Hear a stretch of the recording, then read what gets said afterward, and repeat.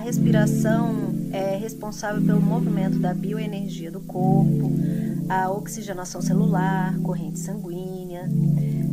E no yoga nós chamamos de prana, o sopro da vida.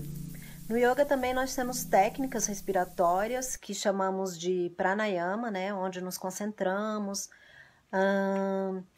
na respiração, né, na observação dos canais respiratórios que chamamos de nadis. E, consequentemente, temos a expansão, né, da capacidade pulmonar, oxigenação celular cerebral, entre outros benefícios.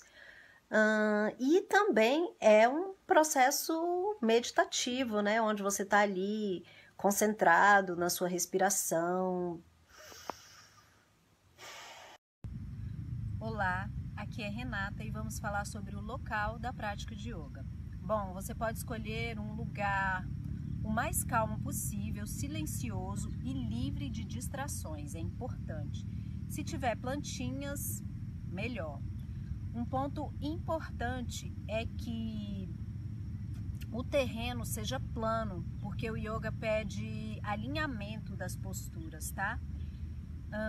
De preferência, um local com luz natural, para que a gente possa absorver a energia do sol. E um ponto que é bem pessoal é a utilização de incensos, óleos essenciais, aromatizadores de ar e velas.